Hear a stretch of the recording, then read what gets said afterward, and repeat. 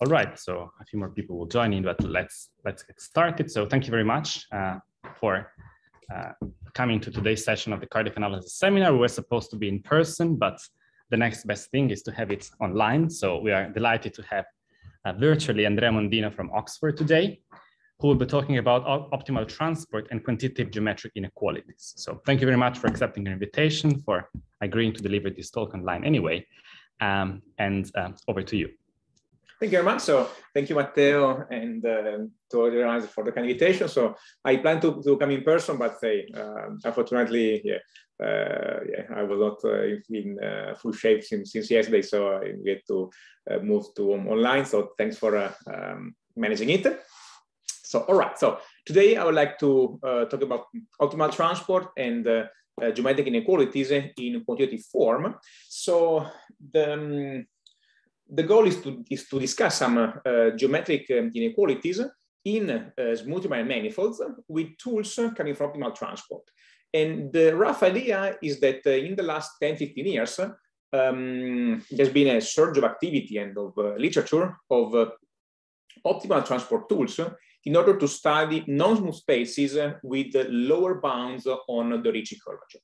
And a lot of techniques have been developed in this framework. And it turns out that some of these techniques can be useful to prove new results even in the smooth setting. So today I will give a flavor of some results in this direction. So I will talk about two papers. One is joined with the Cavalletti and Maggi, and it is about a quantitative form of the Levy Gromov isoperimetric inequality. And the second paper is joined with Cavalletti and Semola and is about a quantitative form of Obata rigidity theorem.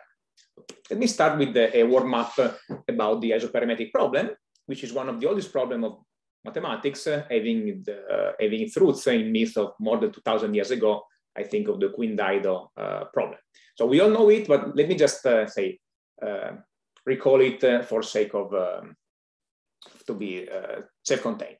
So given a space X that we can think of a Riemannian manifold or a measure space or whatever, so a space X and some volume V, the question is what is the minimal amount of boundary area which is needed to enclose such a volume V?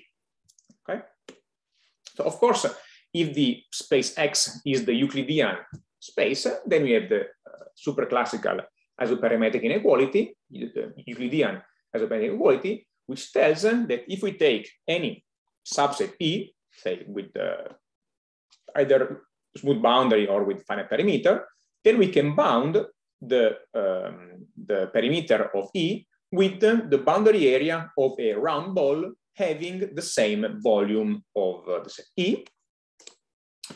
If instead the space X is the n-dimensional sphere, then we have an analogous statement, which is the spherical isoperimetric inequality, which tells that if you take any subset E in the sphere with finite perimeter, then you can bound from below the perimeter of the set with the boundary area of a metric ball, which is spherical cup in the sphere, having the same volume as the ball.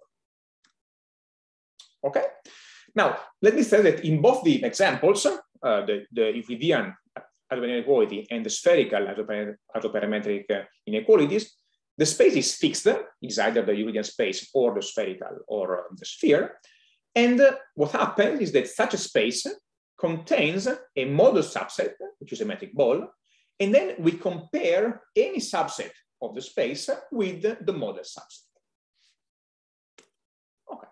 Now the next, what I am interested today is in the Levy Gromov isoperimetric inequality, which is probably the most famous isoperimetric inequality besides the Euclidean one. And it is more general because now we don't fix the space, we just consider any smooth manifold with lower bound on the Ricci curvature, and then we are going to compare the perimeter of a subset there with subsets in the model space, which is the sphere. Okay, so the statement is as follows. We consider an n-dimensional Riemannian manifold with the Ricci curvature bounded from below by n-1, and then we consider a domain E with smooth boundary. Then we consider the n-dimensional round sphere of unit radius. Notice that we choose the radius to be equal to 1, so that the Ricci curvature of the n-dimensional sphere is equal to n minus 1. So we are saturating the lower bound on the Ricci curvature.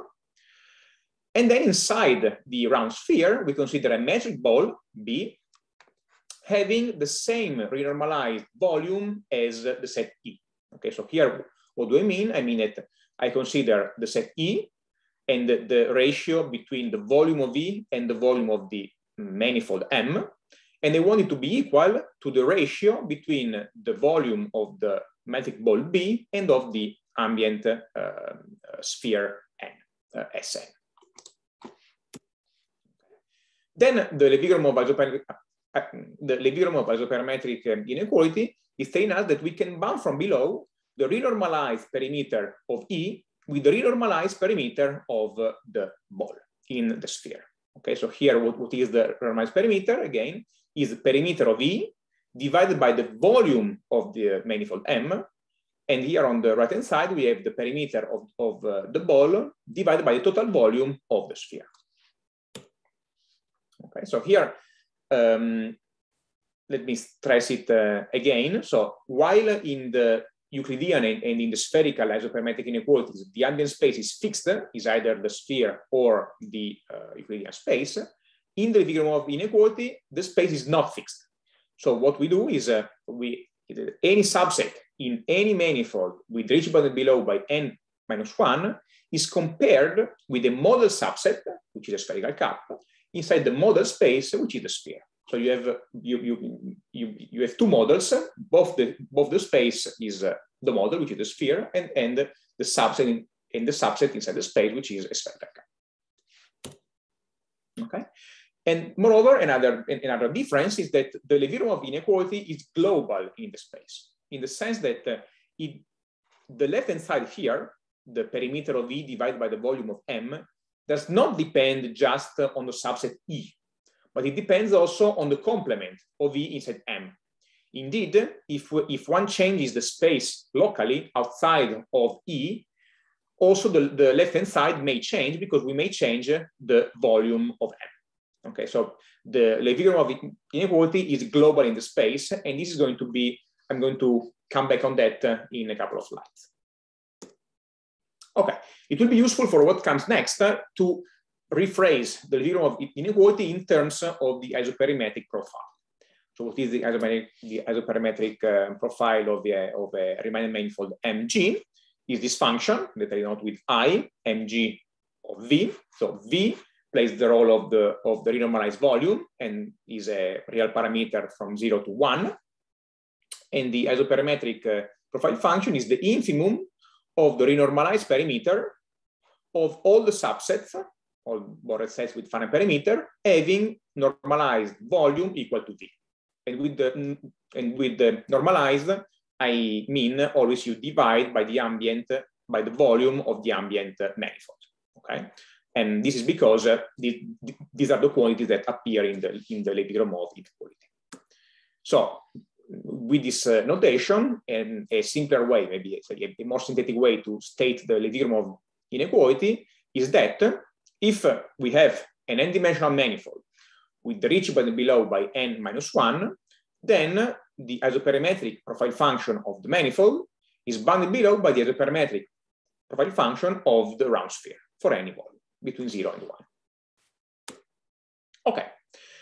Now, a beautiful statement attached to the Levy Gromov inequality is the rigidity. So the rigidity answer to the following question. If equality is achieved in the Levy Gromov inequality, what can we say on the space and on the subset?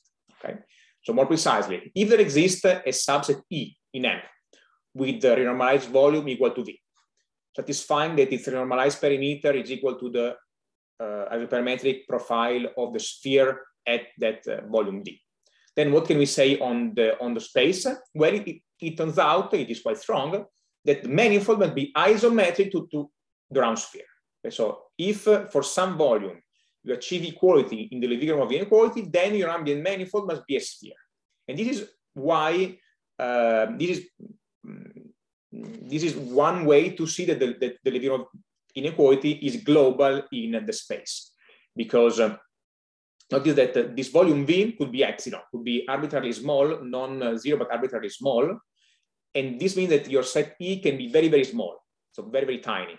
And if you can find such a subset, very, very tiny, which achieves the equality in the Levy Gromov inequality, then globally your whole manifold must be isometric to the round sphere.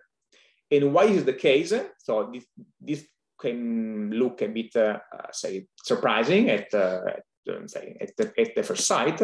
And morally, the motivation is that when you achieve equality in the Levy Gromov inequality, you are both minimizing the perimeter and you're both maximizing the volume of the ambient space. And the manifold with maximal volume among all manifolds reached below by n-1 is the sphere. So this is morally the motivation. Okay. And moreover, if you achieve the equality in the Levy Gromov inequality, then your subset E must be isometric to a metric ball inside the round sphere. Okay, so this is the rigidity, which is well known and well established. And today I would like to discuss the question of the stability. So stability is the following question. If equality is almost attained in the Levy Gromov inequality, what can we say on the space and on the subset? So the first question is, what can we say on the ambient manifold M? Must the ambient manifold be close to a sphere? In which sense? In which topology? Second question is, what can we say on the subset E? Must the subset E be close to a metric ball? In which sense? In which topology? So let's start from the first question. So question 1. So this was understood. This is a classical question which was investigated already in the past. And there is a beautiful paper by Berard-Besson-Gallot in Inventiones in 1985, where they proved this quantitative version of the Levy Gromov inequality, which said the following. So we have an n-dimensional manifold with reached point below by n-1 and with the diameter equal to d.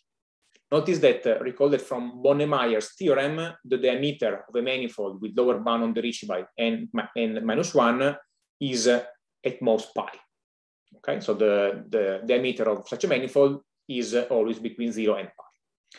Okay, then what they prove is that the ratio of the isoperimetric profile of M and the isoperimetric profile of the sphere is bounded below by an explicit function, by an explicit formula, which is the ratio of two integrals. So you are integrating the cosine function on the numerator from 0 to pi over 2, and on the denominator from 0 to d over 2, and then you take everything to power 1 over n. And this is true for every d between 0 and 1. Now, notice that since the cosine function between 0 and pi over 2 is positive, then this right-hand side is always non-negative, and so this in particular implies the Levy Gromov inequality. But it is stronger, because it is saying that if for some volume the ratio on the left-hand side is close to 1, then also the ratio on the right-hand side must be close.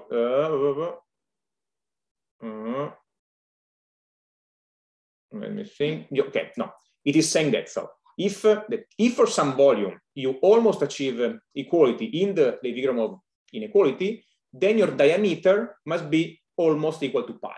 Okay, so it is saying that if you have an error delta in the Levy Gromov inequality, then the diameter of your manifold is close to pi in a quantitative way. So the diameter might be close to pi with an error delta to power 1 over n.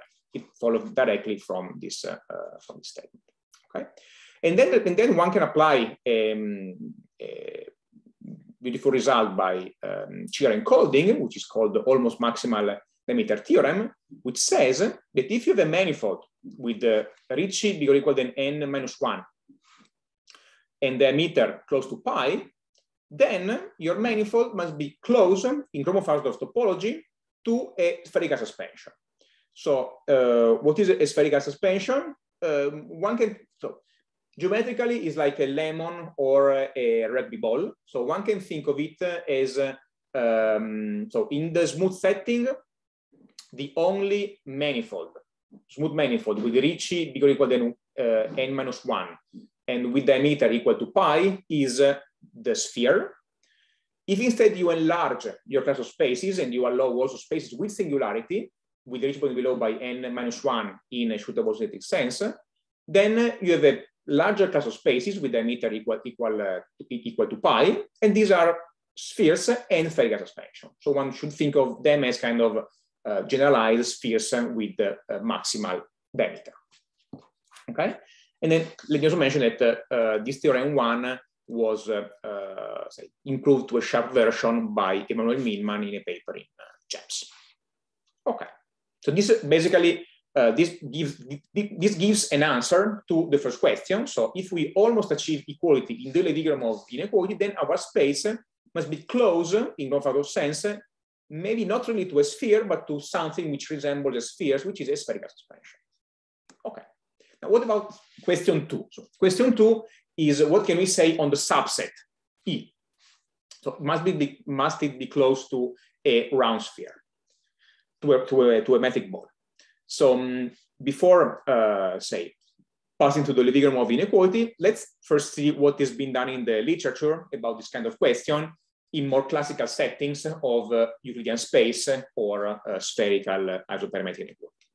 So in the Euclidean space, this kind of question goes under the name of quantitative Euclidean isoperimetric inequality. There have been several papers on that. Let me just mention the last ones with the sharp results.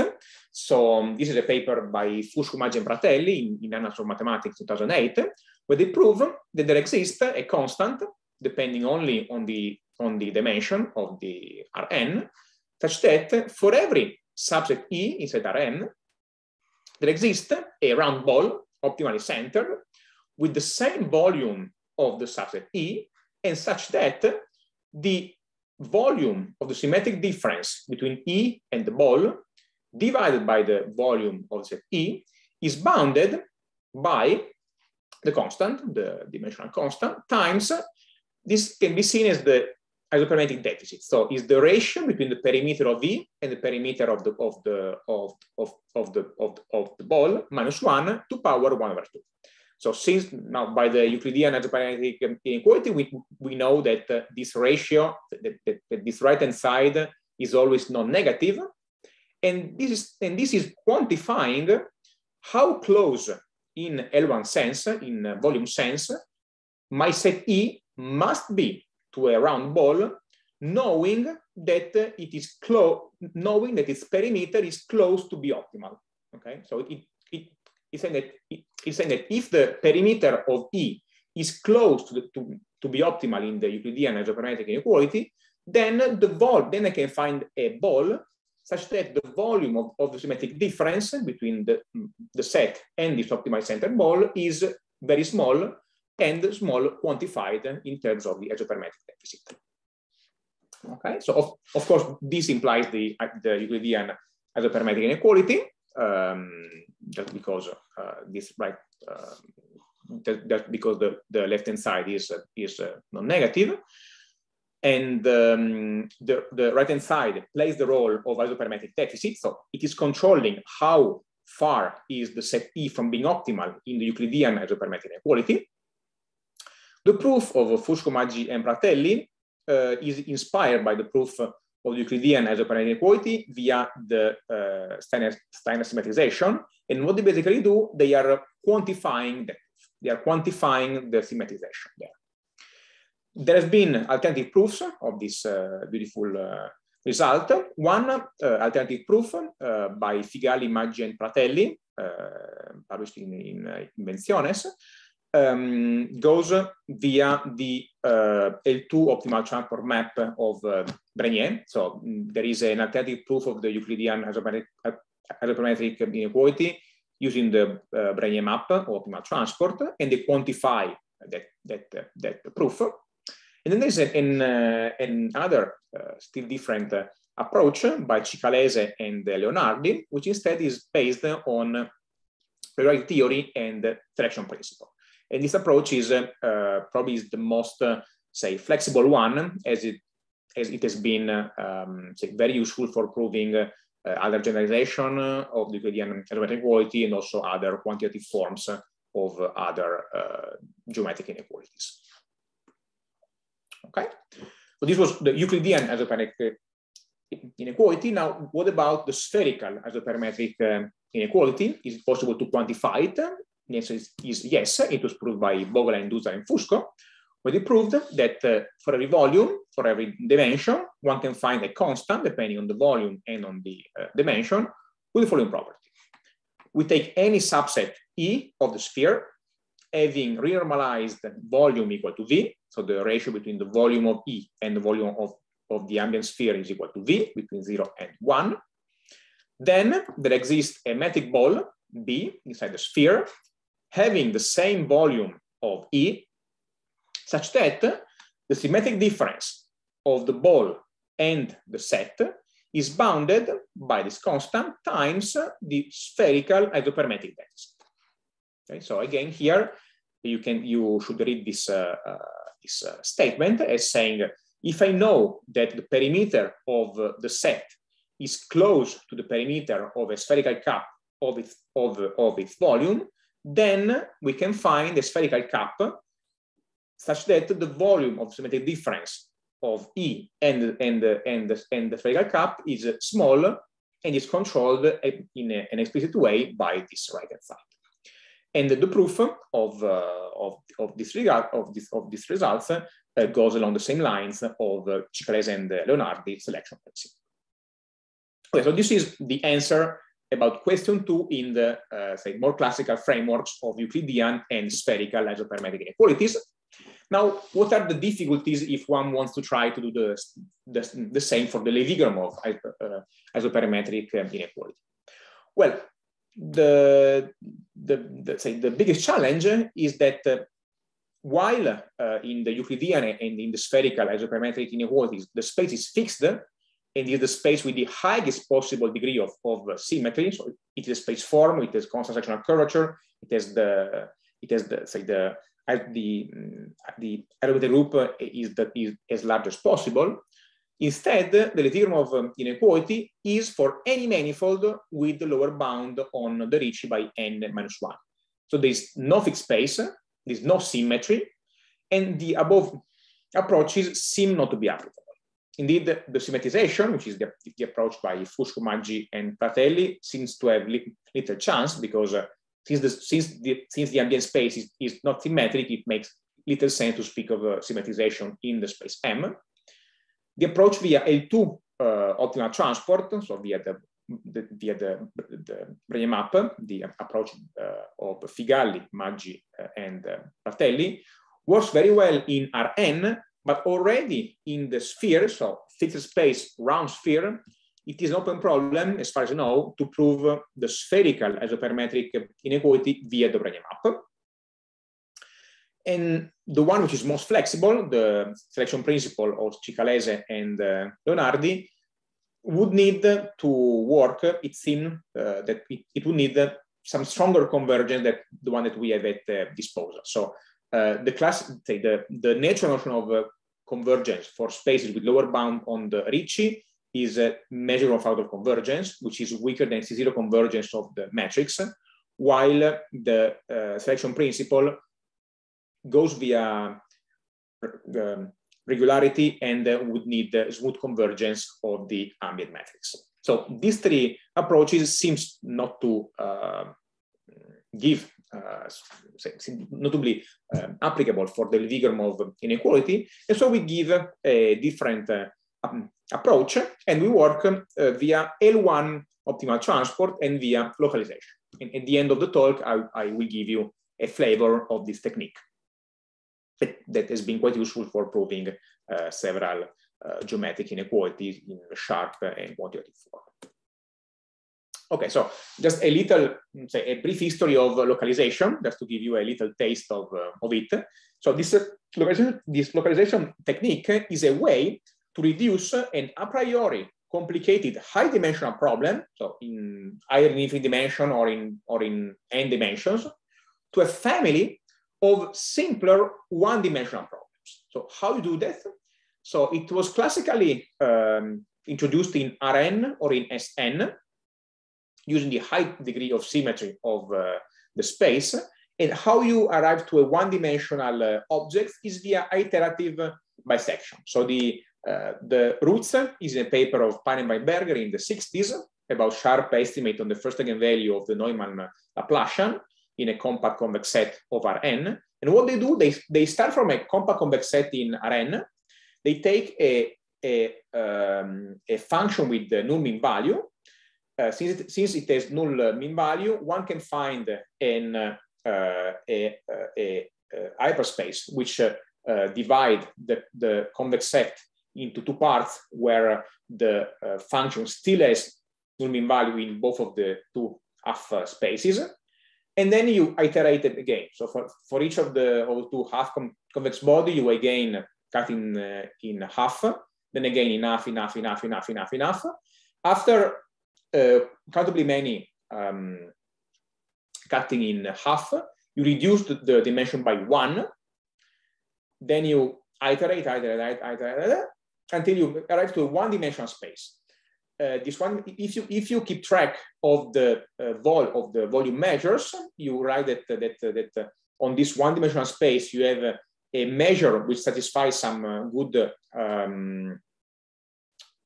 convexity properties, and then exploiting this, you can prove the inequality in one dimension, and then go back to the higher dimensional problem. So this was started by Pane and Weinberger in the 60s. Then it was formalized by Gromov and Vitali-Milman in 87, and by Kanalova and Simonovic in 95. But this was still in spaces with a high degree of symmetry, either Hilbert spaces or Rn or Sn. And there was a breakthrough by Klartag in 2014, where it was able to extend this kind of paradigm to Riemannian manifolds, so without any symmetry assumption, via L1 optimal transport. So no symmetry, but the proof by Klartag still heavily relies on the smoothness of the space, because it needs to do, say, estimates on the second fundamental form of level sets, is doing basically computation in the spirit of Heinze-Karchay, if you know this literature. And then such a technique was extended to non-smooth spaces with lower bound on the Ricci, using only optimal transport tools by Cavalletti and myself. And today I want to give you a brief, say, flavor of this technique and its applications. Okay, so this was some snapshots of the technique. I will come later to more details. And now let me just take the results. So what we prove is the quantitative version of the Levy Gromov inequality, which has this form. So take any volume between 0 and 1, and any dimension bigger than n, bigger than 2. Then there exists a constant depending on the dimension and on the volume with the following properties. Consider a Riemannian manifold M of dimension n with reachable and below by n minus 1. Then for every subset E in M with renormalized volume equal to V, there exists a metric ball B inside the manifold with volume equal to the one of E, such that the symmetric difference of E and the ball is bounded by, on the right-hand side, I have the constant, I have the dimensional constant, and the Levy Gromov isoperimetric deficit. So here inside the parentheses, I have the ratio, I have the normalized perimeter of E minus the isoperimetric profile of the sphere to a power. So again, here how to interpret this is you have your manifold with overbound Ricci. You know the Levy Gromov inequality, which is telling you that the normalized perimeter of E is always bigger or equal than the one of the sphere. So the right-hand side is always non-negative. But if you know that the perimeter of E is almost optimal, so if this right-hand side is close to 0, then you can say that you can find a metric ball inside your manifold such that the volume of E symmetric difference with the ball is very small and controlled explicitly by this Levy Gromov deficit. So in particular, if you know that your set E is isoperimetric, so it achieves the isoperimetric profile function of the manifold, then you can say that you can bound the symmetric difference of E and a shootable ball with the difference between the two isoperimetric profile functions of the manifold and of the sphere at the right volume, to the right power. Okay. Now let me stress the difference between this statement of the quantitative Euclidean and quantitative spherical isoperimetric inequalities.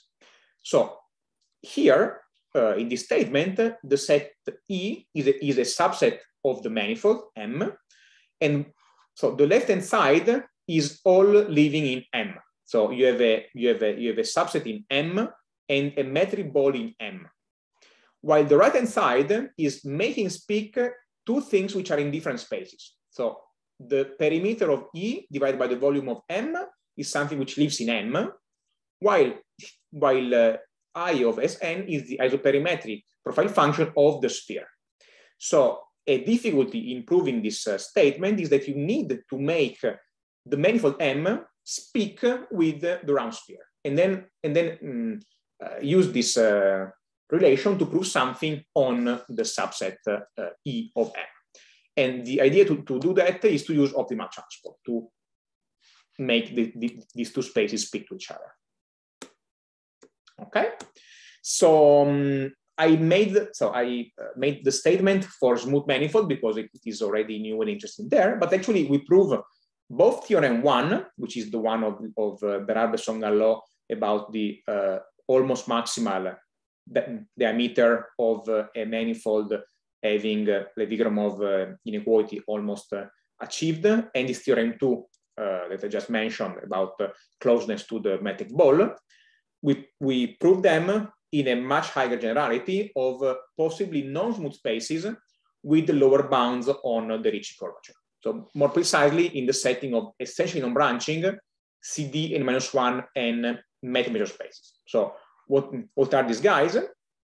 So these are metric spaces endowed with a reference volume measure, so which makes them metric measure spaces, and they satisfy lower bound on the Ricci by n-1 and upper bound on the dimension by n in aesthetic sense via optimal transport in the sense of Lott-Sturm-Villain. So here I don't have time to enter into the technicalities, but the idea there is to say you have this lower bound on the Ricci and upper bound on the dimension by analyzing convexity properties of shootable entropy functionals in the space of in the Bastien space of probability measures. Okay, so you have probability measures, you metrize them with the Bastien topology, and you have geodesics in the Bastien space, and then analyzing the convexity of the entropy, you can make sense of this lower bound on the Ricci. But this is out of the, I could give a full talk just on that, so I will keep it shorter. But I will just would like to mention some class of examples entering into this class of spaces instead of going into the details of the definitions. So weighted manifolds with n-dimensional Bakry-Emery Ricci tensor bounded below by n-1 are example of CD n-1 n spaces. These are Riemannian manifolds where you multiply the volume measure by a smooth weight, and then you can build up a modified Ricci tensor, which is called Bakry-Emery Ricci tensor. Then another class of spaces are limits of manifolds with lower bound on the Ricci. So measure of powers of limits of Riemannian manifold with Ricci bounded below by n-1 are example of this class of spaces, and more generally, if you have heard about them, the class of RCD n-1 and spaces. So all of these, so the first two guys are example of spaces with lower bound on the Ricci. Then there is a beautiful theory of non-smooth spaces with lower bound on the sectional curvature. These are metric spaces which satisfy lower bound on the sectional curvature in terms of triangle comparison a la Gromov, and they are called Alexandrov spaces. And Alexandrov spaces with the curvature bounded below by 1 and which have finite dimension are example entering into this framework as well as tensor manifold satisfying CD n minus 1n. Okay, so so in this framework of CD n minus 1n spaces, you can allow both singularities and metrics which are not Riemannian but tensor. So it is really a quite large class of spaces. Okay, and both theorem 1 and theorem 2, meaning the almost maximal diameter and the closeness to the metric ball, are proved in such a generality. Okay. So now I would like to go to part 2, which is so the part 1 was about the Levy Gromov isoperimetric inequality and the quantitative form. Then in part 2, I would like to briefly mention the quantitative form of Obata theorem. Okay, so what is the Obata theorem? So let me start by a beautiful result by Licknerowitz, which is a sharp Poincaré inequality on manifold with lower bound on the Ricci. So if you have an n-dimensional manifold with Ricci bound below by n minus 1, then you have this sharp Poincaré inequality, which tells that for any function, say Lipschitz function for simplicity, but Sobolev is good enough, with the null mean value, and you can bound from above the L2 norm of the function with 1 over n the Ricci energy. And the constant 1 over n is sharp because it is attained on the round sphere. This can be phrased in other terms, in terms of the spectral gap on the first non-zero eigenvalue of the normal Laplacian. Indeed, the first non-zero eigenvalue of the normal Laplacian is the infimum of the Ricci energy among functions with L2 norm equal to 1 and with null mean value. And so this sharp Poincaré inequality can be phrased by saying that for any smooth manifold of dimension n and which is below by n minus 1, then the first eigenvalue is bounded below by n, which is the first eigenvalue of the sphere. So the sphere is achieving the minimal first eigenvalue among all smooth manifold with lower bound on the Ricci by n minus 1. Okay, so this is the inequality, and then you can imagine what I'm going to ask next. What about the rigidity and what about the stability? So the rigidity is the beautiful theorem of Obata in 1962, where he proved that if you achieve equality in the Licknerowitz spectral gap, then if and only if the manifold is isometric to the sphere. And moreover, let me know that when the manifold is the sphere, they know exactly who are the optimizers, who are the first eigenfunctions, which are they are cosine of distance functions. So you take any point on the sphere, then you take the cosine of distance function from that point, normalize it to have L2 norm equal to 1, so multiply by square root of n plus 1, and then you have a first eigenfunction with L2 norm equal to 1 and the Ricci energy equal to 1. Okay. Now, what about stability? So if equality in the spectral gap is almost attained, what can we say? So Cheng and Croak proved that the first eigenvalue is close to n, if and only if the diameter is close to pi. But their result is in terms of epsilon delta and was not quantified.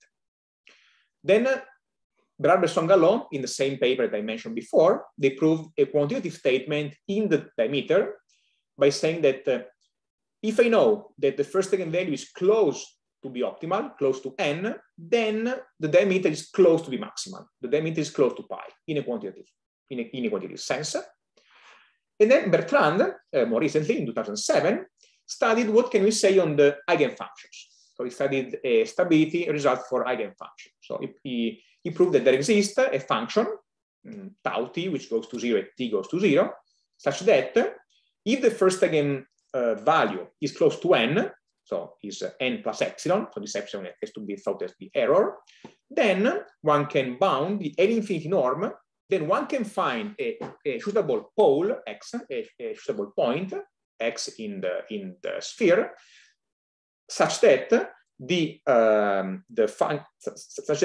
function f is close to the cosine of the distance function in an infinity norm with this tau epsilon. Okay. Now the question is, and this works for f to be first eigenfunction. Now the question that I want to ask is, can we make Bertrand result quantitative? So can we really estimate this tau epsilon really in a, can we estimate it in terms of epsilon in a quantitative way? Is epsilon to some power?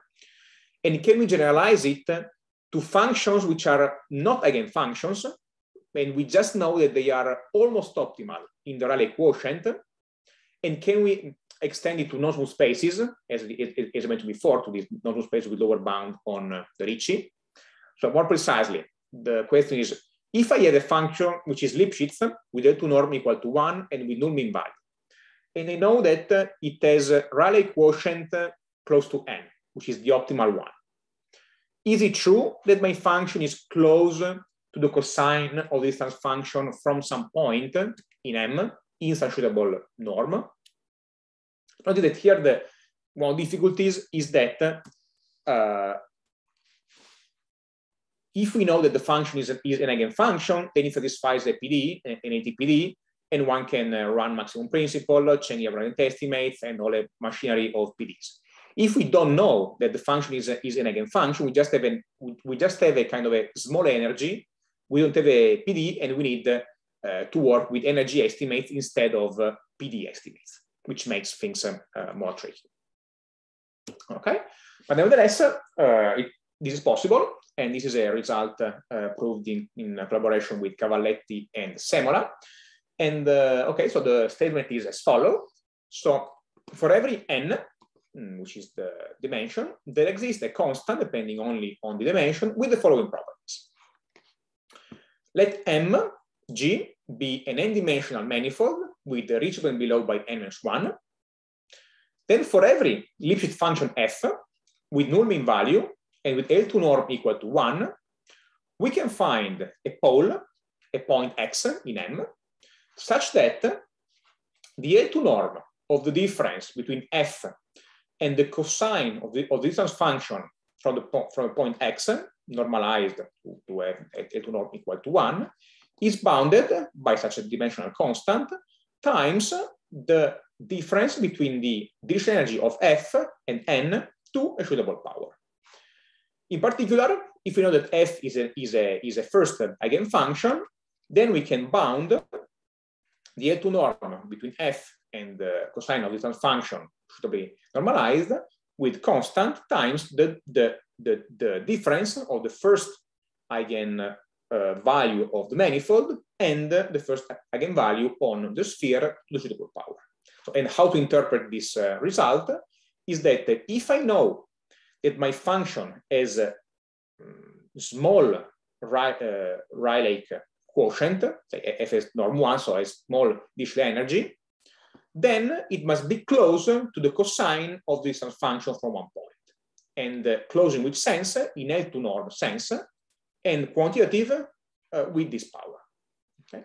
And so here I gave the statement for smooth manifold, but we proved this more generally for non-smooth spaces with lower bound on the Ricci.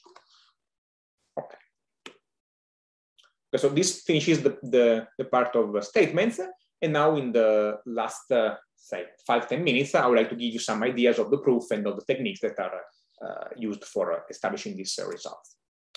So the cornerstone for both of the results is the so-called one-dimensional localization. So the one-dimensional localization is roughly the following. So you start from an n-dimensional space, or even an infinite-dimensional space, and and you want to prove some inequality.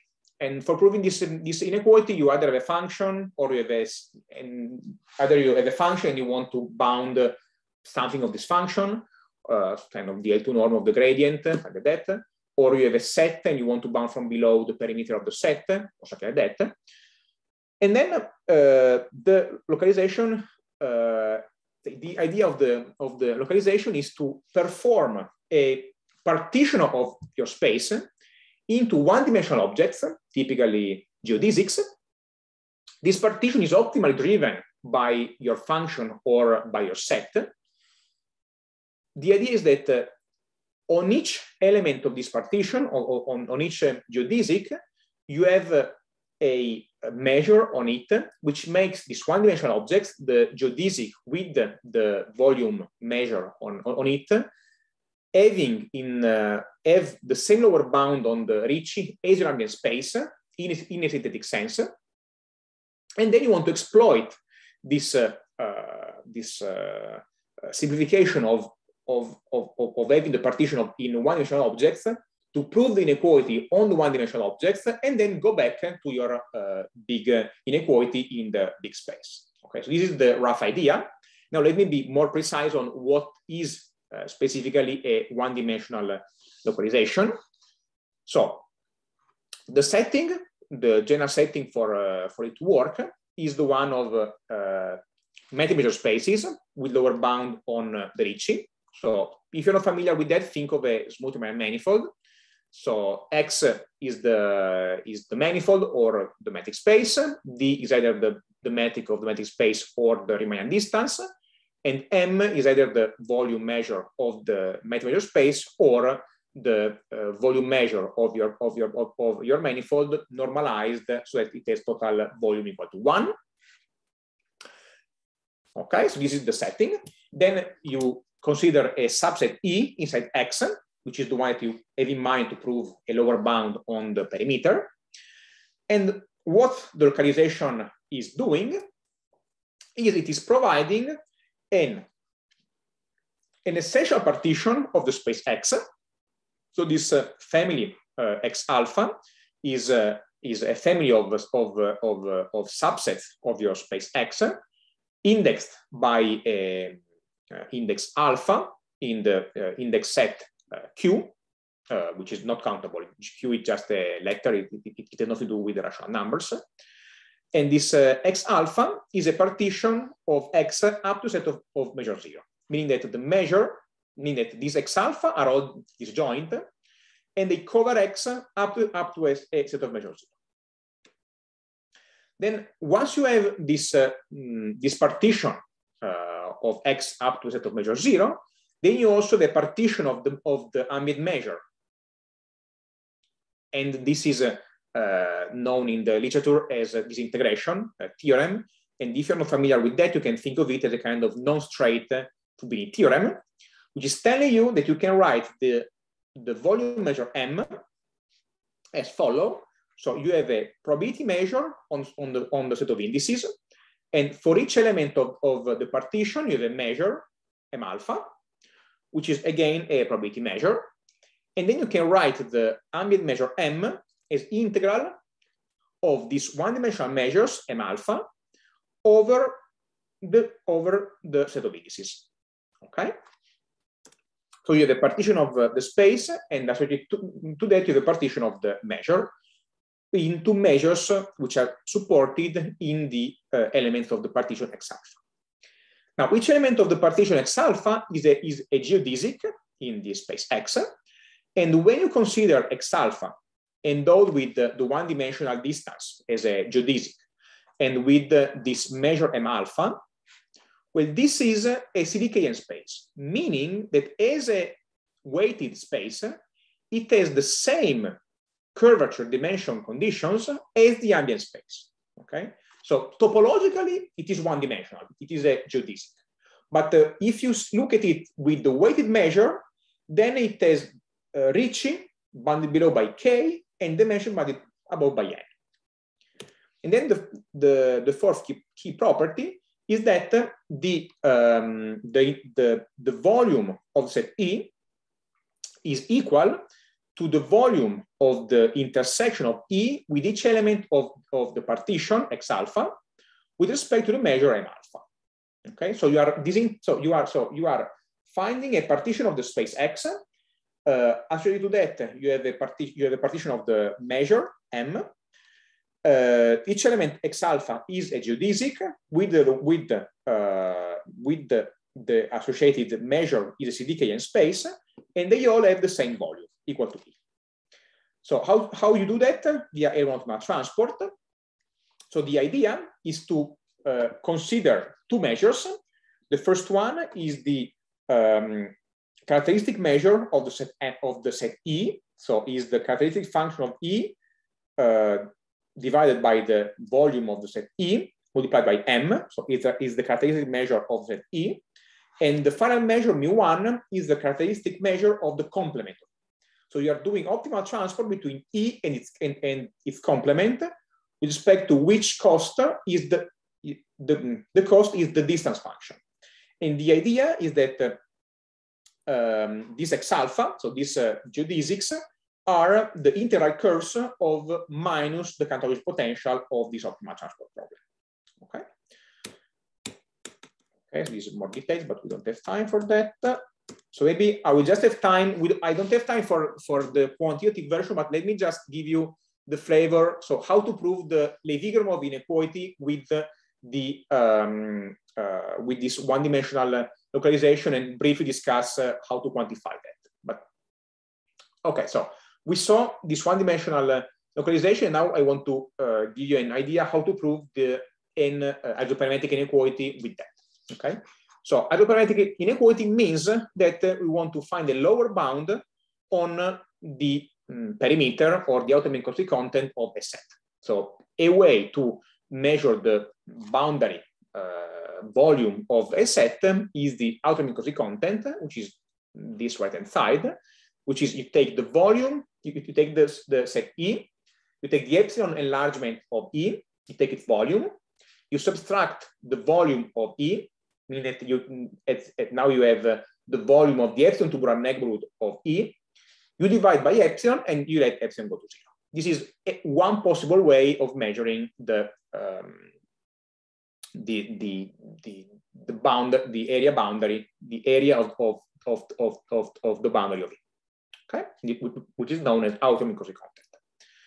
Okay, now when we want to do a isoperimetric inequality, we want to find a lower bound on this guy. Okay, now we know that we can partition the measure M using the inversion theorem, mean that we can write the measure M as integral over the set of indices Q of these one-dimensional measures M alpha. So if we do that for both this guy and this guy, we have this integral here. Okay, and we want to find a lower bound on this integral. Okay, now by Fa2, we see that we can put the limit inside. We go down, but we are still happy because we want a lower bound. And now we observe that each measure M alpha is concentrated on the geodesic X alpha. So I don't lose and I don't win anything by just intersecting with X alpha, which is a geodesic. Okay. Now I observe that this right-hand side is this second guy is the same, and for the first guy, I observe that if I first enlarge by epsilon and then I intersect with the X alpha, this set always contains the set that is obtained by first intersecting with X alpha, taking the epsilon enlargement, and then intersecting back with X alpha. So this set here is just a simple exercise of set theory, is contained in this set there. And so it has smaller volume, and we are still happy because we want a lower bound on the volume. Okay, but now this looks very promising because the integrand here is exactly like this guy. So is exactly the outer Minkowski content, but of which set? Is the outer Minkowski content of E intersected with X alpha. Okay, and now X alpha is a geodesic with a weighted measure.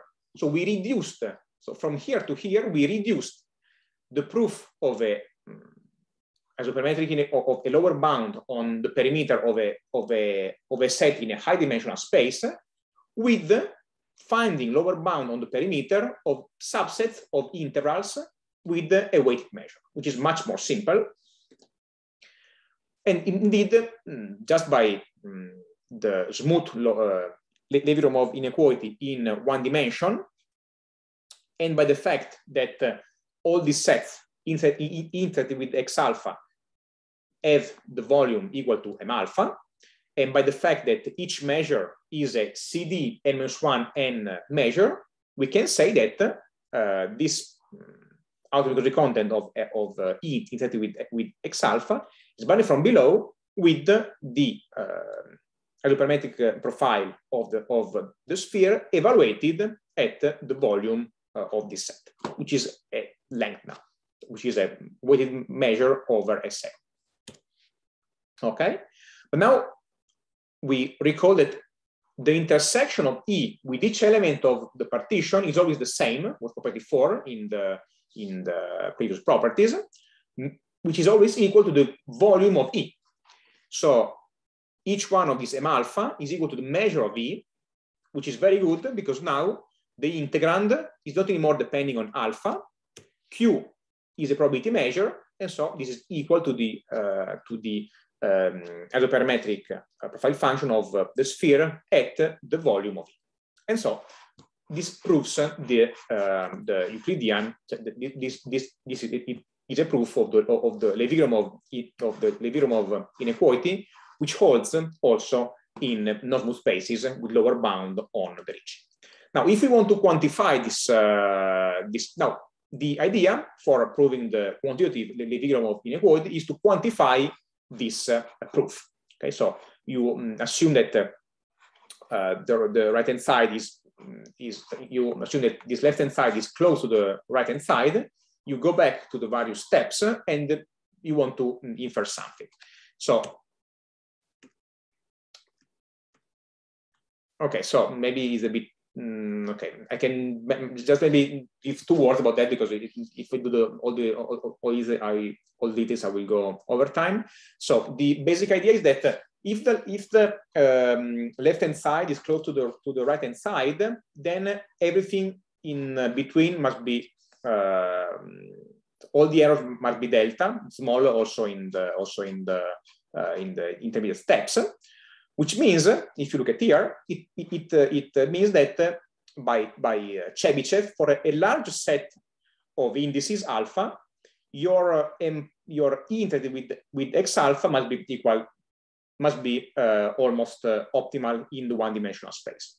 Now this means, if you study the one-dimensional object, that the intersection of E with X alpha must be close to a small interval inside the segment X alpha. Moreover, you also get that the length of X alpha must be close to pi.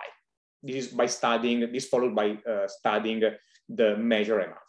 So you have that each ray must be close to pi in length, which is the maximum diameter, and you have that each subset must be close to a segment inside this array.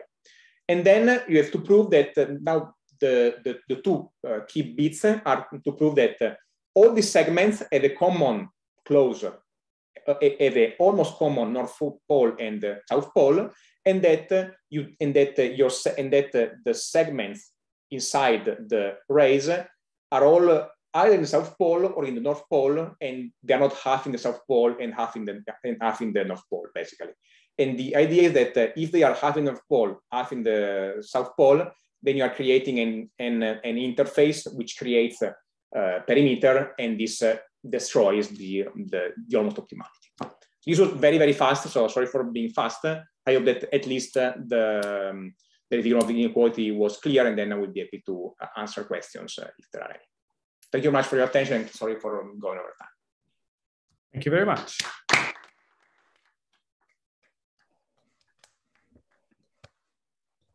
So are there questions for Andrea? Either from our live audience or online audience? Perhaps I'll start with one.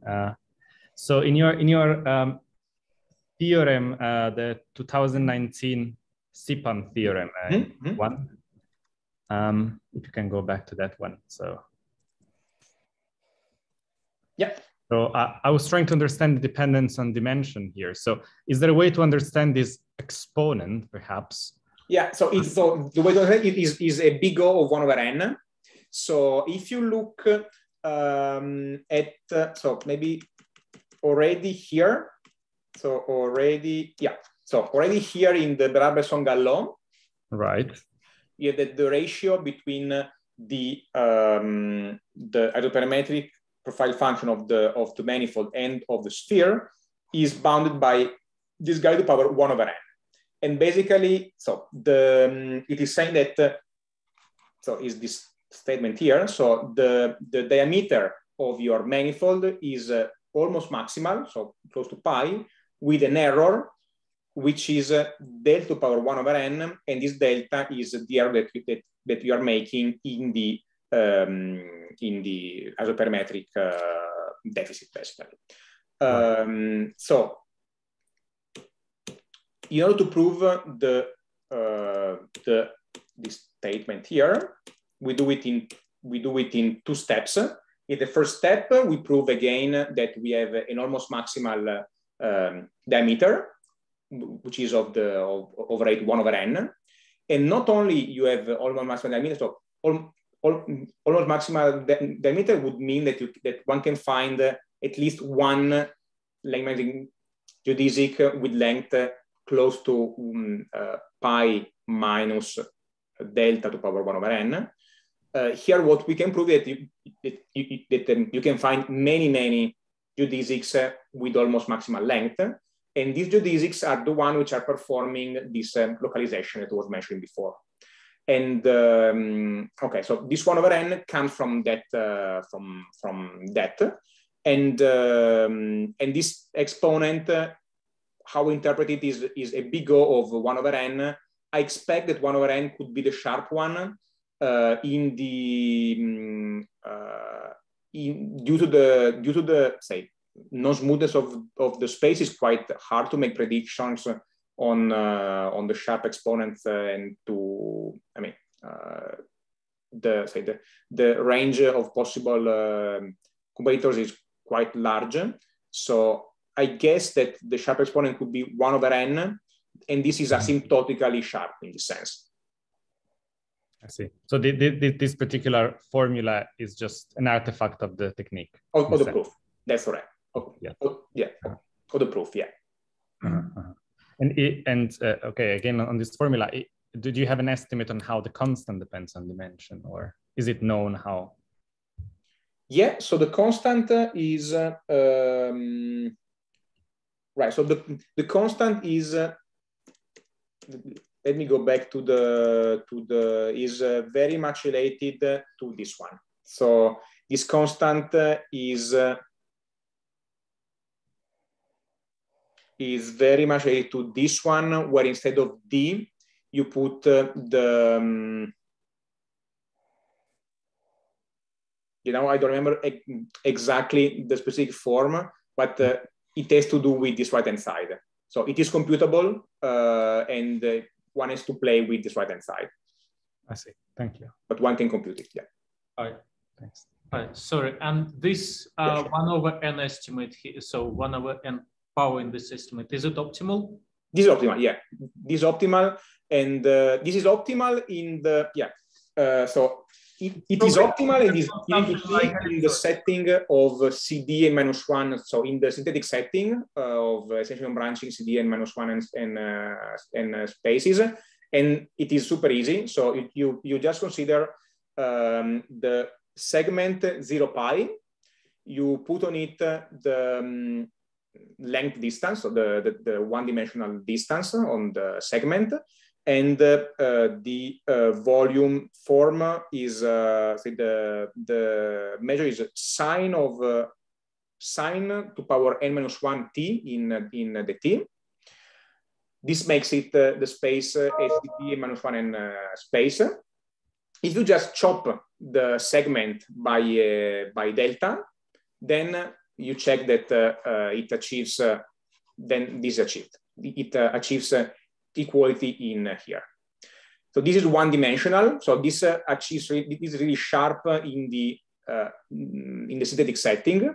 If instead you want to study what happens in the smooth setting, well, it is a bit more complicated, but you can still do it, because basically this segment with the weighted measure, you can see it as a collapsed limit of n-dimensional manifold. So you can, the idea is that if you take the segment, you do a warped product with an Sn minus 1, you put the right warping function, and with that, it will have reach point below by n minus 1.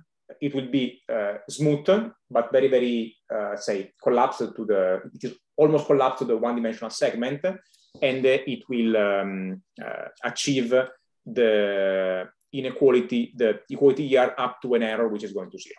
So the answer is yes, it is sharp. It is really attained in the synthetic setting, and it is asymptotically attained in the smooth setting. Thank you. Thank you for the question. More questions for Andrea? Either from a live or online audience.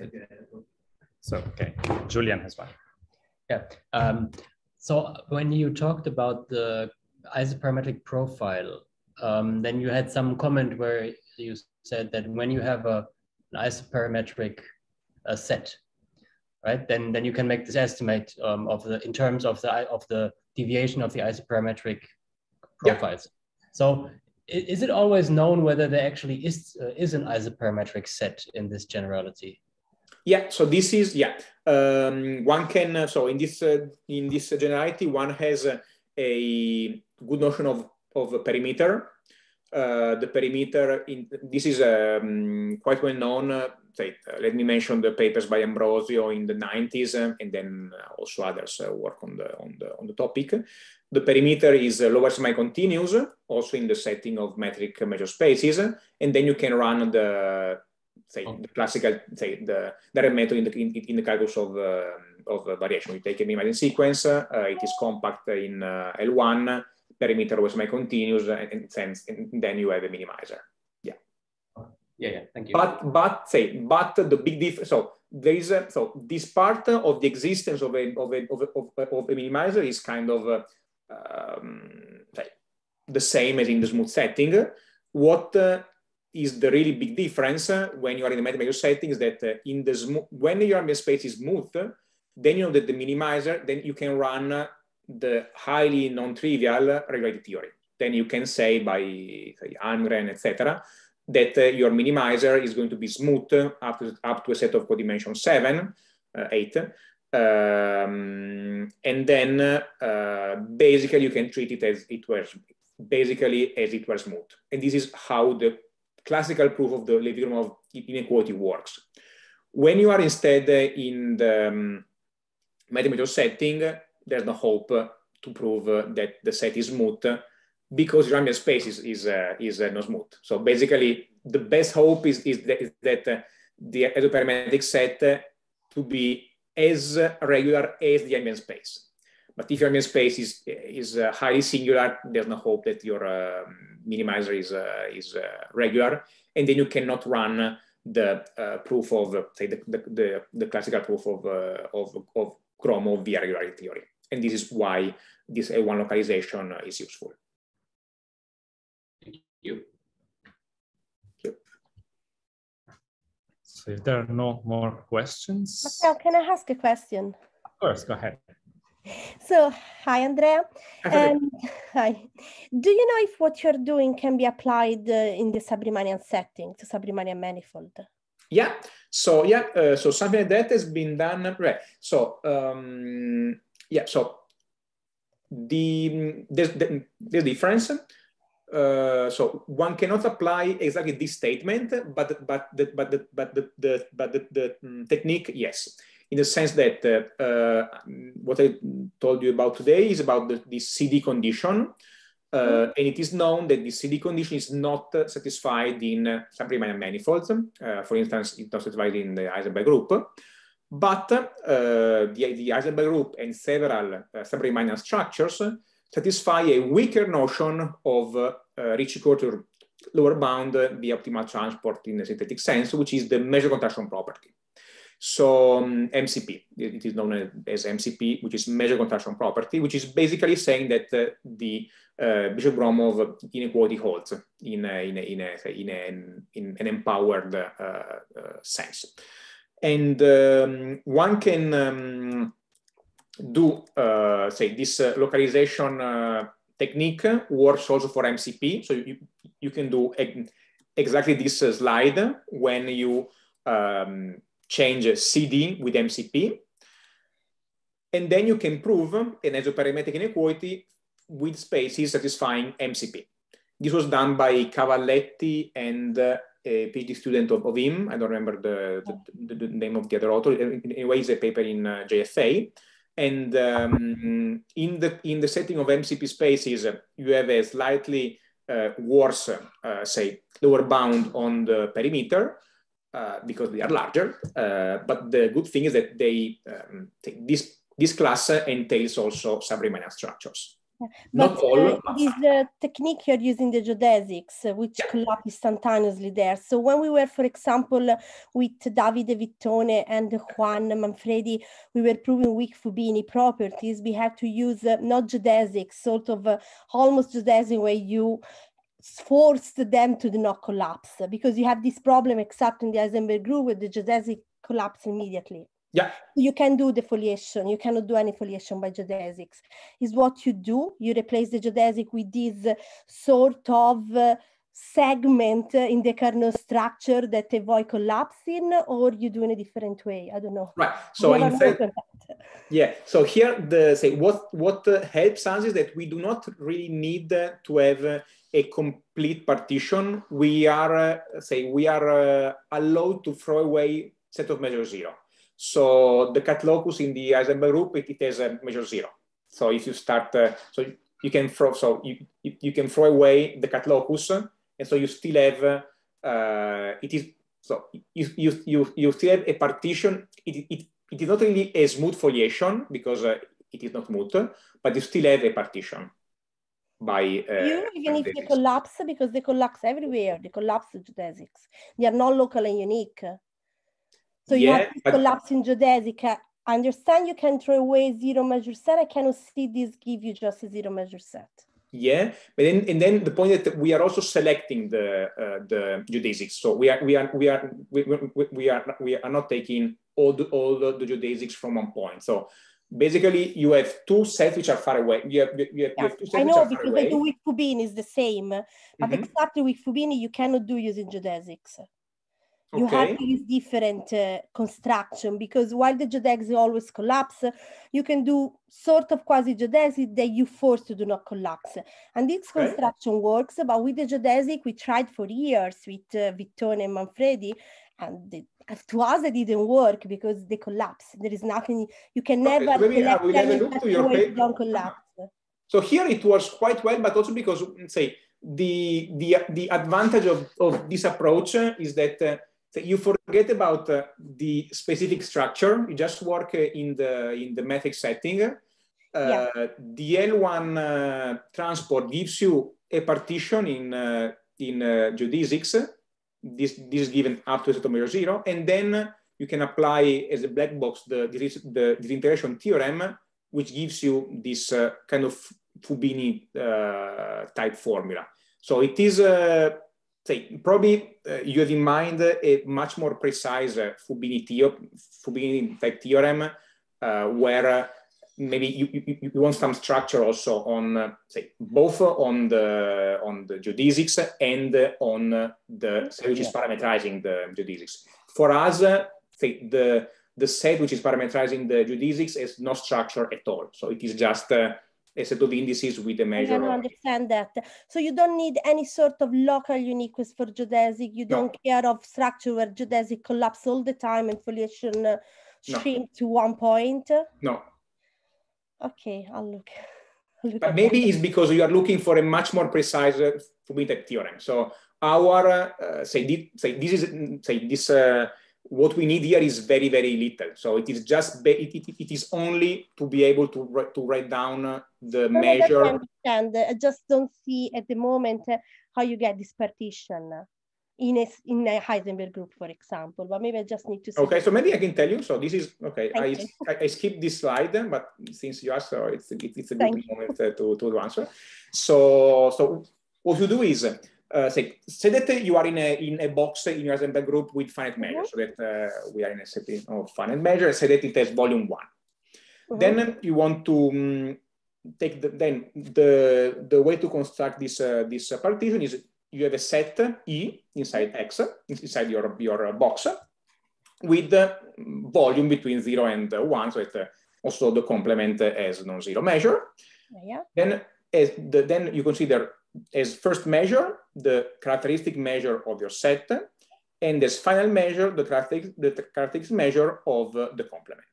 Okay, and then you settle the L1 optimal tensor problem from mu0 to mu1, meaning you take the infimum among all the probability measures in the couple x times x, with push forward on the first marginal equal to mu0, push forward on the second marginal equal to mu1, and you take the inf over all these couplings gamma of the distance function.